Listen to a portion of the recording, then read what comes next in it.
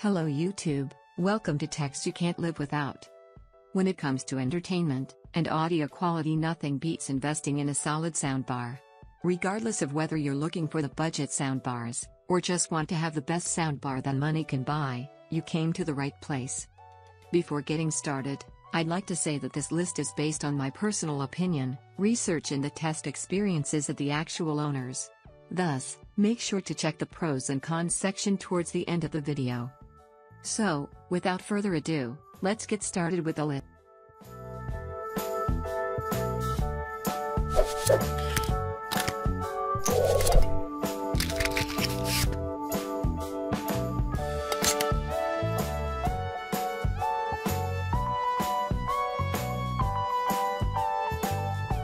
If you are looking for a soundbar to match the looks of your ultra-thin television set with an immersive sound quality, then look no more. As it turns out, Yamaha has been producing soundbars with ultra-sleek construction which are also renowned for their outlasting sound quality. The length of this soundbar is approximately 35 inches long, and fits well with the television stands. With its slender construction, it is easy to mount it along with your television set on the wall. Also, if it placed in front of the television, the soundbars fit perfectly without blocking the display screen. The speakers provide two input methods for connection, namely HDMI and optical, which again is very easy process. The wireless Bluetooth technology is yet another advantage of having this product, as it facilitates streaming and audio very efficiently. The speakers can be paired with almost every Bluetooth compatible device. Overall, the product does not disappoint in terms of connectivity as well. The entire sound system can be controlled by a remote device, which clearly displays all major functions of the speakers. If the television upholds HDMI connectivity, it is possible to adjust the sound level using TV remote only. Besides the remote device, the home control app also lets you navigate and control the functions of the product. The app offers variety of surround modes to choose from, namely movie, sports, game, music or TV. Yamaha has not been known much for its gadgets, but with soundbars as good as this, it has definitely stolen all the praise. The product has certainly outperformed other expensive brands and marked it place higher amongst other rivalry companies.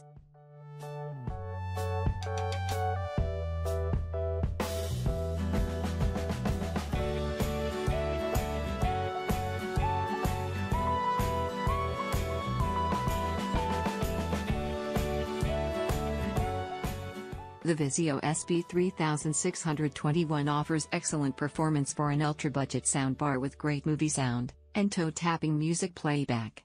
The soundbar offers a decent selection of inputs including Bluetooth, and will decode both Dolby and DTS. The soundbar and wireless sub feature excellent build quality and a seamless setup. This Vizio soundbar has a simple design, yet looks quite elegant. It's one of the cleanest and sleekest looking soundbars in its segment. It features black grille and black panels wrapped all the way around the bar. Only the side panels are finished in a brushed aluminum texture, giving you some contrast. This applies to the subwoofer as well. When you turn on some music, you will really feel the lack of bass in the overall limitation of this system. Even so, compared to most of its direct competition, Vizio packs a rather balanced performance that justifies its reputation. A budget soundbar system doesn't really get much better than this. If you're in this price range for a soundbar, you might consider getting this Vizio soundbar. It has a lot going for it, and not just its incredibly low price. The bar is smaller than average, and the wireless sub is one of the smallest we've ever tested in a soundbar system. That's all good, but it was the SB3621 sound that clinched the deal. It's clear, clean and dynamic, with satisfyingly deep bass. This system sounds equally good with music and movies.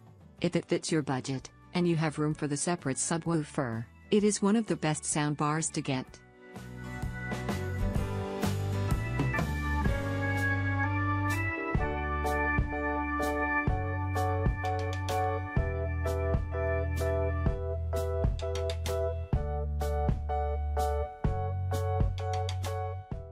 The Bose Solo 5 is a cuboid-shaped device that can sit flat on any surface, that could be placed anywhere around the TV. It can also be wall-mounted if you want that, but just remember that Bose does not provide a wall mount assembly. Measuring at 548 by 70 by 86 mm, and weighing only 6.35 kilograms, wall mounting the soundbar is relatively straightforward.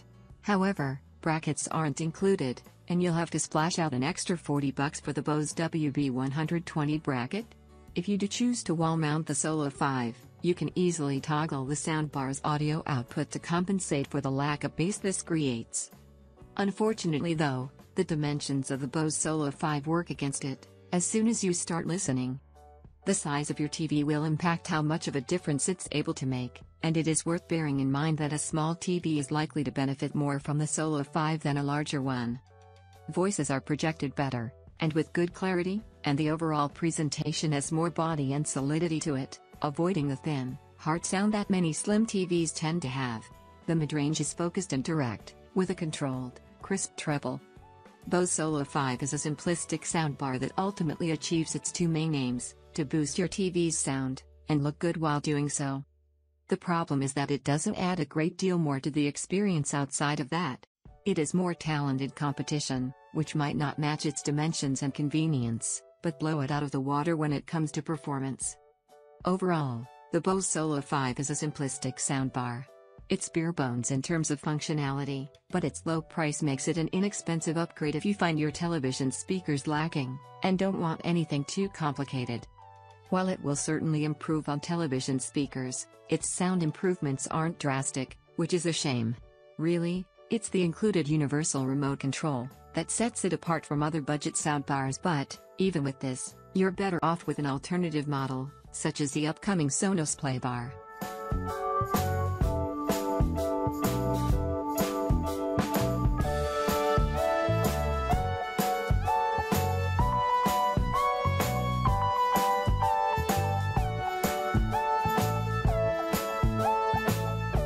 It isn't cheap, but the Sonos Playbar is money well spent. There's enough rumble in the bass to give action movies an appropriate sense of drama, but the mid-range and high-frequency audio is sweet and clean. The best word we can use to describe the Playbar's sound is assured. It's not just that you never doubt that it will be able to reproduce that bass line, tricky percussion or soaring vocal that's coming up, but that it does it all without strain or even apparent effort. There's no sense that it's trying too hard, no sense that Sonos is masking lack of control at the bottom end with silly, juvenile thumpiness.